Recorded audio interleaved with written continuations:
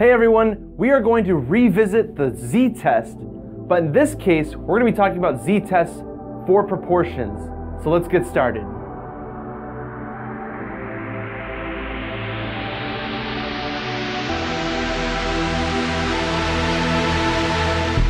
Remember that when you develop confidence intervals for averages or proportions, the only difference is the calculation of the standard deviation.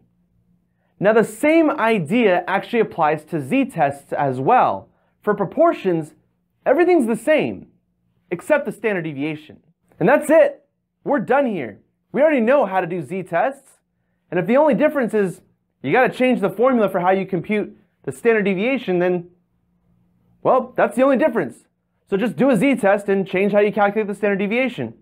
And we're done here. Bye. You just watched a video from Amore Learning.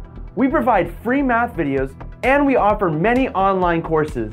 We also provide free math tutoring via YouTube Live every Thursday and Sunday at 9 p.m. Eastern Time. Make sure to subscribe to our YouTube channel and like this video to get access to all of our free content. And put a comment in the comment section if you have any math questions. Check out all of our courses on amorelearning.org.